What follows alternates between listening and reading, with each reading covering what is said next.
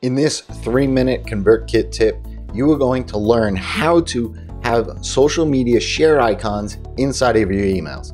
I'm Jason Resnick of NurtureKit, NurtureKit.co, and if you are one of the many people who are looking to do this inside of their email or have the forward a friend feature inside of your email, in this video I'm going to share with you exactly how to do this with the content block for the social media icons. This works well for your landing pages and thank you pages as well, with some minor tweaks. And I do have a video linked up in the description below that you can go and check out if that's what you're looking to do. ConvertKit added the social media icons essentially to allow you to share your social profile. However, that link is completely customizable to whatever you want it to be. Let's dive in and I'll show you exactly how to do this. The first thing you're going to want to do is, in any email, add in the icons.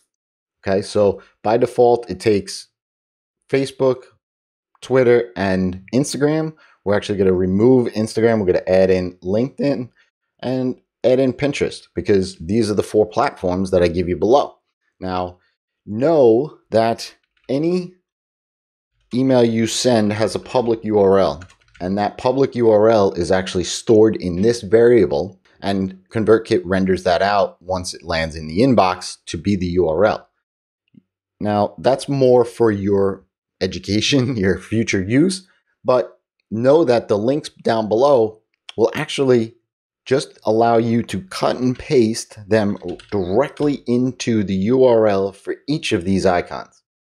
And then your email will actually have these share links ready for you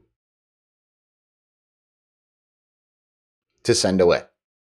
And that's it.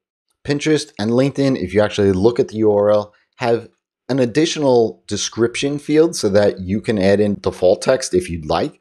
However, you can always leave it open and your subscribers will add their own 2 cents, if it will. But that's it. If this was helpful, smash that like button. And if you haven't yet already subscribed to the channel, do so and click that bell icon so that you get notified the next time a ConvertKit tip drops.